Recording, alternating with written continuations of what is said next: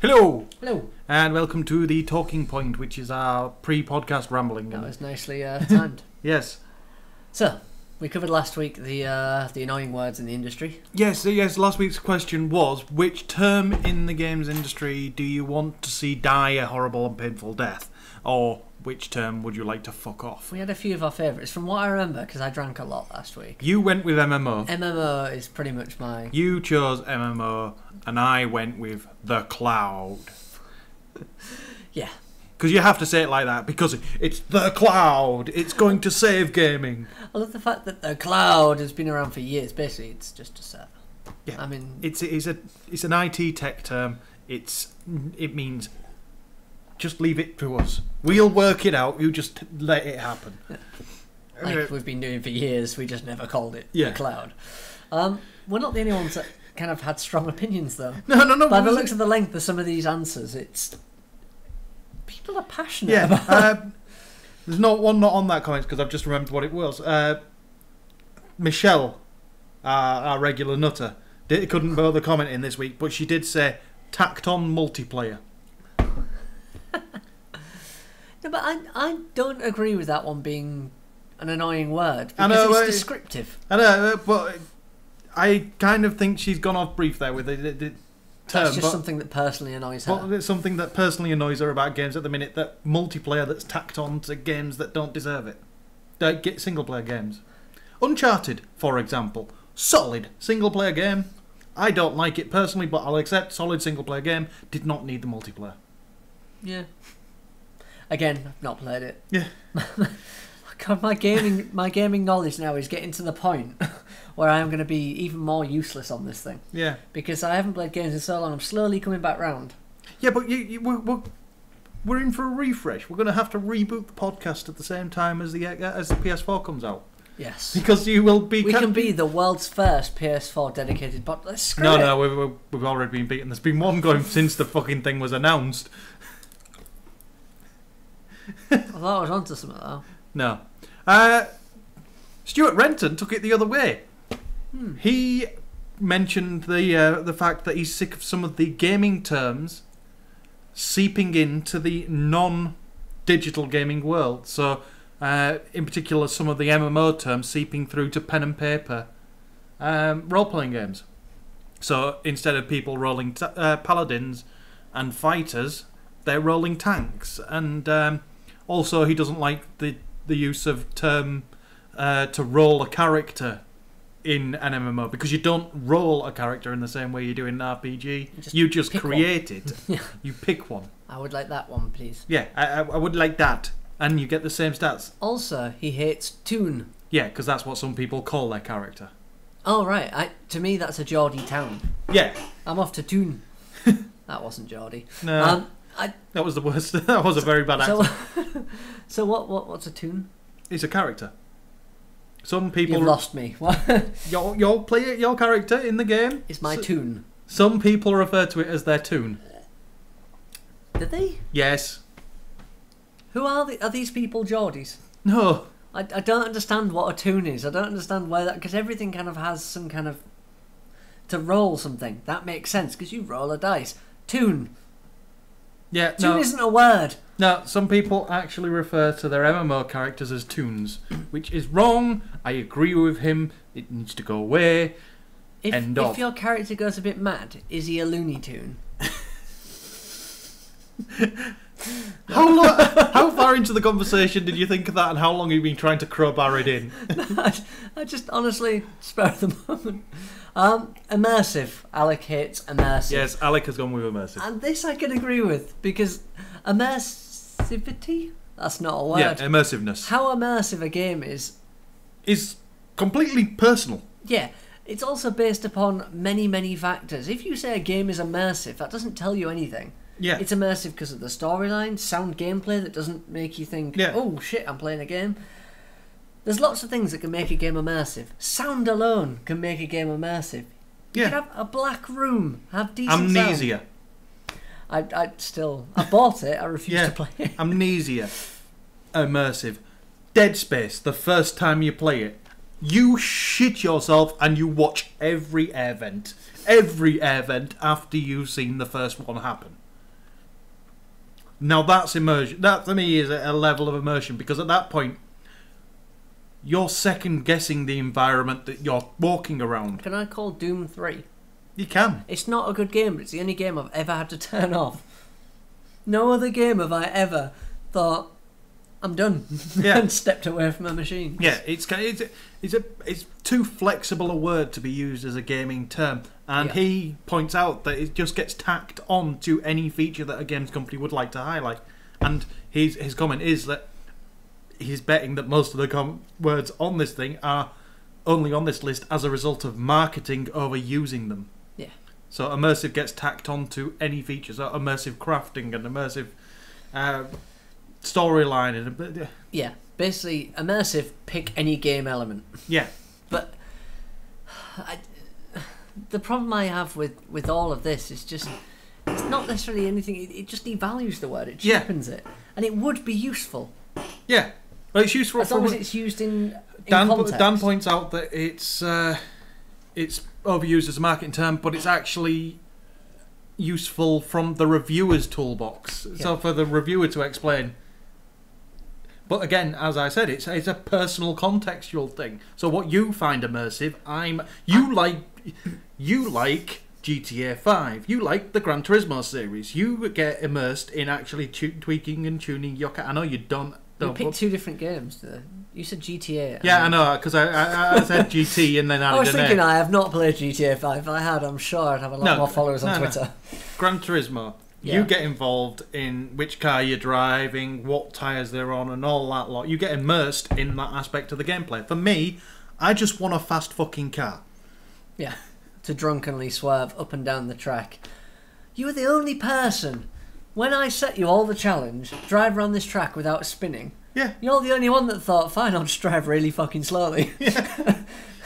I had to down a pint because of that. Everyone else span late on the first corner. You just 5 miles an hour around the track in an F1 car. Don't set a bet if you don't. I can't believe you were that sound of mind at the time to actually think, I'll just leave it in top gear and just accelerate slowly everywhere. But yeah, that's how subjective it is. Immersive is to gaming like a score is to a game. Yeah. It's basically, it's nothing without the description behind it. Yeah. You could have a game that's 5 out of 10, but really fun to play. Yeah. Going on standard scoring tactics of graphics 3, this, that. Yeah. If you describe everything behind it, you shouldn't really, obviously use the term immersive, but you need to go into detail. Without that detail, it's a pointless term. Yep. And unfortunately, immersive on a box is what sells, which I've never quite understood. Yeah. Carry on. Where are we? Stuart Renton also went into the shit talkers that you pop up into on multiplayer games, and the term when any little retard uses the word rape in any context other than the original meaning. And I think in that he is actually just not just that term, anything those little shits yell at you over the I raped your mum last night. Well, no, you really didn't. I mean, she's been dead for quite some time. That would be necrophilia. The thing is, I've never understood that kind of trash talking. My mum's not dead, by the way. Well, I made a point of... I sensationalised. I put on Reddit, this, if anything, is going to kill the industry. Yeah. Obviously, it's not going to kill it, but I mean, kind of the morals and the people in it and so on, it's not good for it in the slightest. I got lots of comments of people basically saying, I can't believe you're sensationalising this, blah, blah, blah. Ask it like a normal question. So I did, and everyone went, no, it's fine. This is about the language that people use online. I don't understand how anyone sees it normal to say, I've raped your mum, or I fucked your brother, or whatever the hell they come out with. Teabagging. Yeah, it's... No, teabagging I understand. No! Because it's purely visual, and it's just kind of a little insult. It's basically like, ha, fuck you. But it's the thin end of the wedge. You let teabagging through, and you've got to accept the top end of trash talk. Well, the great thing is, you know what response I got? And this was from Americans. Oh, teabagging... sorry, you got me now. Trash talk is just a part of the game. It happens in all sports. Rugby, you get a bit of trash talk, but let's be honest, rugby is very disciplined. Yeah. They don't answer back that much. It's not a good part of the game. The referee steps in, You've never seen a more calm group of people. Exactly. They back down and they get kicked off the pitch for too much foul language. The referee can go up and say, "You're acting like an arse. Get off." This, to me, is what games need. They need some kind of reffing system, because currently it doesn't work. Because if somebody's trash talking in a server and they're being an obnoxious little twat, maybe this is one of those areas where Xbox may have the edge in the next generation with that reputation system that they're building in. That's what you need. You need that. It's a ref. And we don't know enough about it to say it for definite, but if it works, then yes, Xbox will have won on that aspect. Yeah, you need a ref. The problem is you need people to report it. Currently, in games, you should be able to kick people if enough people vote to get them out. But people don't give a shit. No. They genuinely don't. And I just... For those few that do World Warcraft really does have that system. Since they've added the random grouping, the looking for group thing. In the looking for group thing is the vote to kick system. So if somebody's acting like an ass, vote to kick, and if the rest of the group, if more than half of the rest of the group agrees, boom, they're gone. Yeah, I think it might just be the fact that I grew up with PC servers where we had zero tolerance. If somebody was an ass, they were gone. They didn't have a chance to have a second attempt to revoke. They were gone. That's the difference, though. But when you're on a PC server, they were your servers, and they were people's servers. You were the ref. Yeah, you had that. So there were people that had a vested interest in keeping their server clean and friendly, because otherwise people wouldn't come back. So even though your personal clan server was one of them, a corporation, say I don't know if they did, say GameSpot ran a server at that time.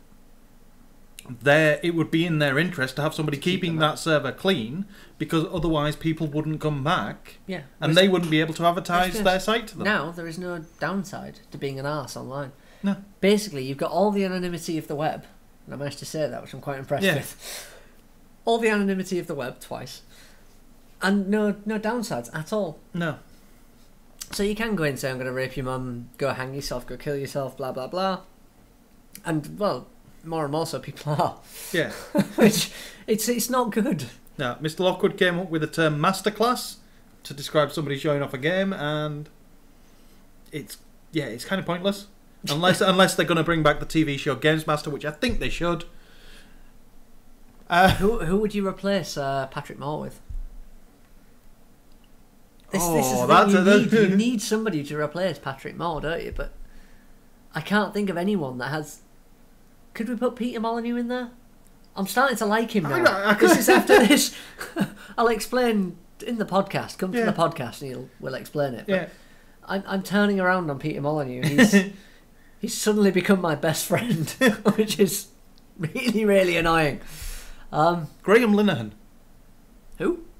Writer of IT Crowd, Father Ted. Actually quite a good game. Or Dara O'Brien, also a proper geek. Proper geek. Actually, yeah, Dara O'Brien I think would be good because you'd have the comedy element. Yeah. We'll start a petition online with Dara O'Brien. Bring back Games Master with Dara O'Brien. So we've got Dan's response as well, which was, well, we've already covered the... He went on to a bit of a rant again, but his thing was the term indie. Yeah. We discussed this before, kind of... And it's the use of the term indie to say indie games, and its marketing and its buzzwords, and it's lost all its definition. But I personally think he's got the wrong end of the stick, because yes, it is being overused as a marketing term. Yeah. But he uses the example of that game company and Journey, and it being classified as indie. Now, this is where it's wrong. It's being classified as an indie game. It's not an indie game because it was published on a contract for Sony.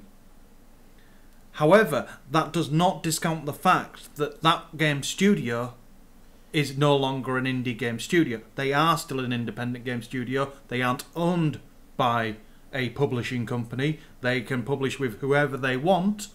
They can sign whatever contracts they want. 3 games for Sony. They just happened to sign a contract with that particular publishing studio for those 3 particular games. It doesn't make them any less indie. This is where it's an awkward one where indie shouldn't describe a game. It should never describe a game. A game is not an indie game. A game is a game made by an indie developer. Yeah. Basically, indie has become the same for games as what it is for music. Where, oh, that band's indie. Why? Because they sound like this. Well, that's not how it works. No. Indies are self-controlling organisations, independent games companies.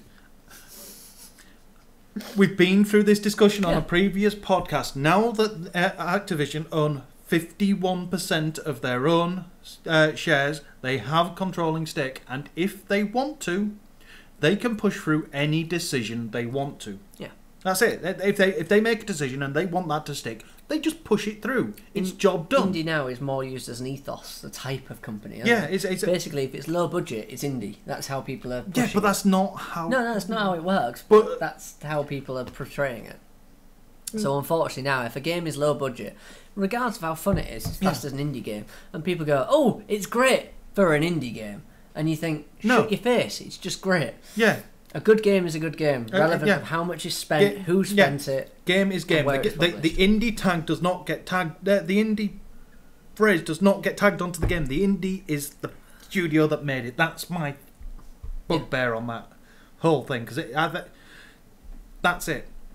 He actually said that game company lost its indie status as soon as it signed an agreement to develop a PS3 exclusive. It didn't. It lost it for those games, but not for the company, because now they're not. And Journey, Flower, and Flow have all come out on Steam since. There you go.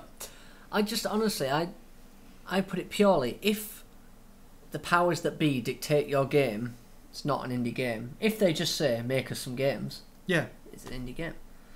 I know that goes contrary to everything you've just said about it not being an indie game, but to me that's it. If somebody else is intervening and saying you can't do that, you've not got power anymore. Yeah. So to me, it's if you have this idea and you can do it through to execution exactly how you want, it's indie. Well, that's it. Limbo. Exactly what you wanted to do. Limbo was an independent games company, made an independent game, and it wasn't exclusive to the Xbox, and then it's not. Well, that's it. They bought it after it was produced. Yeah. And then Sony said, actually, guys, we want that. And then iOS, I think, came out and said, yeah, can we have that too? Yeah. Is it iOS now? I seem to think Limbo's moved I think it's moving to iOS. Yeah. I think it's on Steam. I know it's PS3. Yeah, why not? We have one last one. Mosh Miller came up with the term levelless. Now, I agree with him. I hate that term. Because it's a lie. Because it's absolute bollocks every time it's used. Yeah. We've built this RPG with a levelless system, but you haven't, have you? You've still got skill trees which require experience, so you basically all you've done is take the arbitrary cap. I like to think you've just blurred the lines. Instead of having a definite this is level 1, this is level 2, you've gone kind of, you've got a few extra skills on the way, you've got a few more, and eventually you're level 60, but we're not going to put that number on it, we're just going to say awesome. We've got rid of the arbitrary cap every so often that gives you a sign that you're progressing. If anything, it's kind of worse off. Yeah. Because when you get that little thing and your bar fills, and you get that kind of well done, there's a bit of you that goes, yeah, I did that. Generally, all these levelless systems, so Eve, Secret World, there's some more out there that I can't think of right now, but they. You know the kind of game. It's not my genre, but yeah. Yeah, RPGs. They all have a kind of currency system to replace what would have been a leveling experience bar. So instead of having to get to level 3 before you can have that ability, you can gain X amount of currency to buy that ability. It's even like, kind of you need this much money to buy this sword. Yeah. That's a leveling system. Yeah. If you have to do something, like earn much of something to get something. If you have a target to get the thing, you have a level. Yeah. Think about it. That sword basically makes you more powerful. You need that sword to progress. Currency is now your experience meter. Yeah. You just choose when you press the button to tick over to the next. It's just nonsense. Anywho. And that's it. That's all. So, this week's talking point, I wanted to discuss the fact that Destructoid have done something a bit different. Now, most gaming sites out there are powered by adverts, and they have been for quite some time. Most of the web is powered by adverts. Yep. This is just common knowledge. Now, they wanted for a while, they've been discussing for a while how to get out of the grip of the advertising fairy. And they've gone one way, and that's they've offered a premium ad-free version of the site, so a kind of subscription version of the site. Let's be honest, there's a few ways you can monetize a website. You can either sell product, donate, a subscription type basis, go with the New York Times paywall, or a subscription type basis where you can get rid of adverts. So it's a minor benefit for. Now, there's issues amongst all of these. First of all, a paywall is never a solution.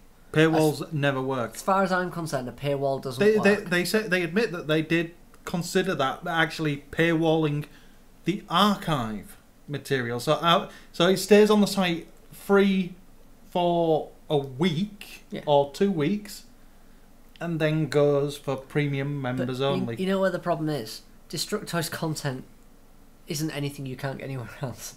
No. Unfortunately, journalism has got to the point where it's pretty much dead. This has been proven. Yeah. You can put a rumour out there and it'll appear on every single freaking website. Yeah. One story goes across every single gaming website. No, but I think... We do it. Everyone does it. I think they were more on the topic of their site-specific articles. So, Jim Sterling's rants and that kind of thing. I find it very difficult to monetize a website the way they've done it. Because if every single website did this... Yeah. And let's be honest, it's nice to think that everyone gets an article from just one news site, but you don't. No. The internet, as vast as it is, allows you to go to multiple news sources. Yeah. Every single one had this kind of service. You would spend a fortune. Yeah. I can't see this being a sustainable model, especially when lots of people implement it. However, no, I can see it work. Larger term, it may not work as a model. Being the first on the bandwagon is going to help them. Being the first on the bandwagon will help them, but also, I don't think that people will have that mindset of they'll pay for it on every site they go to. What they'll do is they'll pick the site that they go to most frequently. They'll pick the site that they like, and like the free-to-play model in gaming, they will pay for the one they enjoy seeing most. They will pay for the one they enjoy the writing of. But what are the benefits? If it's just a reduction of adverts, completely no adverts, you're getting them on 90% of your browsing experience because you've only paid for that one. There's no benefit in not getting adverts on that website. Yeah, to be fair, I don't understand people's annoyance with adverts. No, I don't. People are banner blind. It's been proven. You ignore adverts. You just don't see them. Why people get so annoyed? I know some people do. The arguments are always interesting because people say they're irrelevant. Yeah. Not relevant, not in any way interesting to me, blah, blah, blah. The same people, usually in the same breath. The other perks that they're giving. You also get automatically entered into the competitions on all 4 Destructoid-based sites. Okay. Discounted on limited edition and stores and partner store items. Early access to video games via members-only codes. So if they get beta codes, they're now paying members that get first dibs. Right. 3% of the membership goes to charity. Okay. And more extra backing stuff every month. Is it bad that none of that stuff really interests me at all? No, but for you it's not. But for some people it will be. And fair enough. I mean, they have some fairly substantial competitions. Yeah. So the competition's automatic entry is a useful thing. And yeah, it's not vast amounts, so it's a bit weird. And I'm not against them doing this. I'm happy to see anybody trying to buck the advertising trend. My issue with this is that the entire advertising world is a bit skewed. I mean, I mentioned earlier, AdBlock Plus is one of the most successful plugins for stopping ads online. Yeah. Adblock Plus recently came out and thought with their monetizing tactics, what they're going to do is they're going to let any advert which sticks to a certain formula and meets certain guidelines, basically good advertising, through the net. Yeah. It might not even be targeted, so it's still bad advertising as far as I'm concerned. They will also, for big companies, charge them to let things through the net. And no big company's going to pay. No, they're just basically trying to hold the internet to ransom to get a bit of cash. Yep. This is blackmailing the advertising industry. Yeah. Now, the other thing about this is if you've got an advert, usually you try and target it to your audience. Otherwise, it's a waste from the advertiser's point of view. It's a waste from your point of view. It pisses off both parties. If you don't allow tracking cookies because of privacy concerns and Obama's watching you, you're going to get shit adverts. Yeah. If nobody can see what type of person you are, they can't advertise to you. But Sorry, carry on. No, this is one of the things. This Destructoid idea of going subscription-based, so subscribers pay and get rid of adverts. Yeah. Now, this, to me, is a good thing for Destructoid, and the reason I want to say that is because when your only income source is the advertisers, you start that starts dictating towards your content. Yeah. Always dictates towards your content. So if certain types of article get more page views, so therefore make more money, you start producing more of those articles. Hence the rumours and all that kind of stuff. Hence that why rumours because rumours get page views. Yeah. Now, if Destructoid can, as a result of taking the adverts out and going subscription based for some people, can stop having to play into the advertisers' hands, then you're going to get a better class of content on their site, and then that makes it worthwhile. There's a YouTube service that's done something similar. There's a site, it's a new startup called Subbable. It's very, very annoying to say. And what they are, they've got a few YouTube people on there at the minute, and you can subscribe. You can voluntarily subscribe, and when the subscriptions have been done, once they've hit their target for the month, it's kind of Kickstarter mashed with a subscription, and you earn perks for paying into the subscription voluntarily. Adverts will go away from the site. So basically, you're funding certain YouTube creators to keep creating their videos so that they can create the videos they want to make, not the videos that the advertisers need you to make more money to be able to fund yourself. Well, the bit that gets me is really the problem isn't advertising. It isn't the website. It's the people. Because what we're doing is when somebody puts up this crap, which is usually just a quick kind of copy and paste from somewhere else, people flock to it. Which suggests that people want to read it. But that's because there is a slight problem in that the entire advertising model works around views, not around quality. It works around mass market, but people wouldn't view it unless it was something they were interested in. Well, no, it works around views rather than quality. So, in YouTube's case, a 3-second clip of a pair of breasts gets more views than a properly worded video that explains the history of the British monarchy, which is a video I've watched, and it's quite funny. CP Gray, he's a brilliant YouTube channel. I've just figured out how he can make a lot of money. Yeah, I know. Reviews with breasts. Yes. Yeah. But that's what's wrong, because that thumbnail's better, so they get more views, so that person gets more money than the person who's gone and spent months researching something, doing all the animations and creating. So the problem is everyone that complains. Yeah. Awesome. We're all arseholes. What was the question? the question was, what's your opinion on Destructoid rolling out the advertisers? I think short term they're going to make money, and it's going to allow them to make decent content. But long term, when more and more websites implement this kind of thing, it's going to become a failed approach to making money online. That is my. I think it's going to work both short and long term, because I don't think it's about making money. I think it's about taking the site out of the grasp of the advertisers, so that they go again back to a more independent state. so that they're not beholden to the advertiser. But the annoyance there is they never were beholden to the advertiser. They were beholden to our page views. If we didn't view the pages, they didn't get the money. So really, what's happening? No, because that's because the advertiser paid the bills. So they needed our page views to get the advertiser to pay the bills to pay for the staff. But we only look at what we're interested in. Yeah. This is the annoyance. People look at shite. I mean, absolute crap. No, go and read the worst reviews. Because, think about it, from your RSS feed, you've got review of this game, review of this game, review of this game. All three are the same. You just generally pick one. I don't even. I don't read reviews anymore. So what the hell do we go on? What do people look at online? There's something that draws people in. Usually it's something unique. Or it'll be something that is time exclusive. Or right, everybody can see exactly what draws me in. And it's writing style. Mainly. Because all of my news comes from RSS feeds. And I can tell you in my RSS feeds, because I've got them there. I've got Rev3, Destructoid, GameSpot, Ink Gamers, Massively, and Rock Paper Shotgun.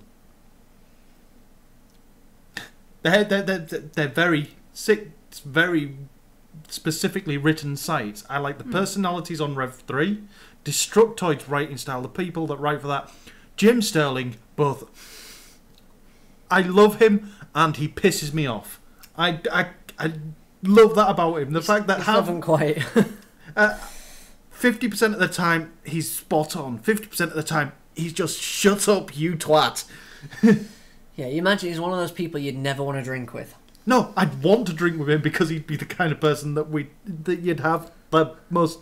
You'd have one of those rows where you shake hands at the end, both bloody and bruised. Yeah. Well done. Yeah. So, round it up there? Yeah, that's it. What's your thoughts? How should websites be monetized? Advertising, paywalls, Destructoid approach where you pay for perks and so on? Or yeah, just what's your take on the Destructoid advert system?